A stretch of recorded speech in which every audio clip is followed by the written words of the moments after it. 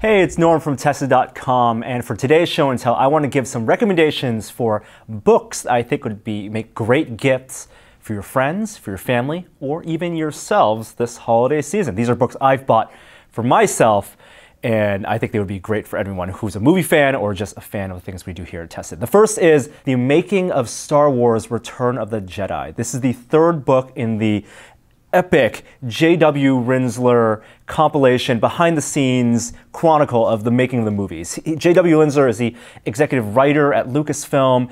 He's worked on this book for about 3 years now. He had the original Making of Star Wars book, Making of Empire Strikes Back book, and finally this completes that original trilogy.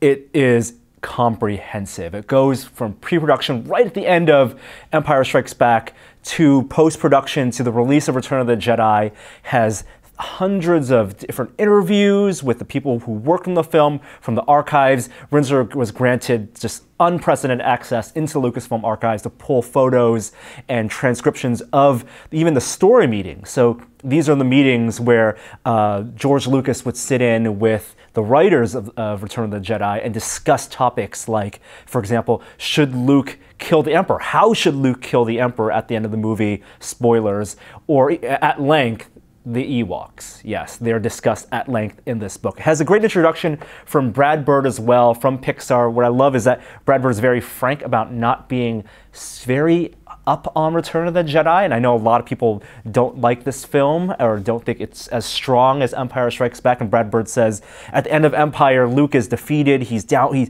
he is humbled, and yet at the beginning of Return of the Jedi, he's this cocky guy who walks into Jabba's palace and somehow makes things right. There's no showing him becoming the Jedi. But again, you have all these behind-the-scenes stories in this book. If you have the first two, you can't not get the third one. There's also a digital version which has video clips shot at Lucasfilm that's not in the text version. So if you want to read it as an ebook, you can pick that one as well. That's my first recommendation for today. My second recommendation is the Wes Anderson collection. Wes Anderson, this covers all of his films, if you like his films, from Bottle Rocket to Moonrise Kingdom, not the film he has out next year. And it just has great analysis of the way his art design and the way he composes his shots, a lot of shot analyses. It's like every time you go to a Wikipedia page for a movie and you look at that section marked production for the making of a film, it's usually a couple paragraphs. That's not enough. You want an entire book dedicated to how those movies were made, and you get that in the Wes Anderson collection. For such a visual storyteller and movie director, you need a really visual medium to explain his art direction and his directing, and you get all that in this book as well. That's my second recommendation for today. Third one, not having to do with movies, but this is a fun little book called Alternate Histories of the World, and it's kind of like photoshopping anachronistic monsters, aliens, robots into famous photos, paintings, or illustrations, and telling little funny stories that go along with it. It's a quick, great read, and you have things like Teddy Roosevelt, the Rocketeer, or just lots of monsters, like why was the Great Wall of China built? Obviously, to protect us from the monsters. It's really a celebration of just great photoshopping work. Cheap, easy gift. And finally, one of my favorite books to come out this year, a great coffee table book. This is called Things Come Apart, and it combines three things I love. 1, taking things apart. 2, knolling them out. And 3, photographing them.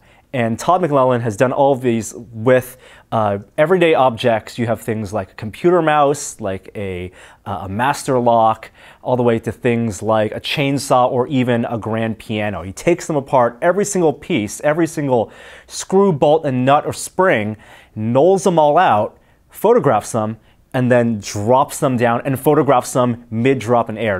Beautiful photographs. There's even a spread here that shows the photographing of him dropping a grand piano, which I think is a stand-up piano, and then also you see all the pieces of that piano laid out, knolled to perfection. These actually would make great prints to frame and put up.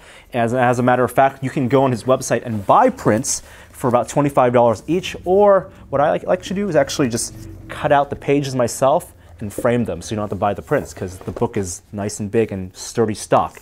So those are my picks for books to buy this holiday season. I know they're not very academic or heavy literature, but they're fun and they celebrate the things that I love: movies, photography, taking things apart, and art.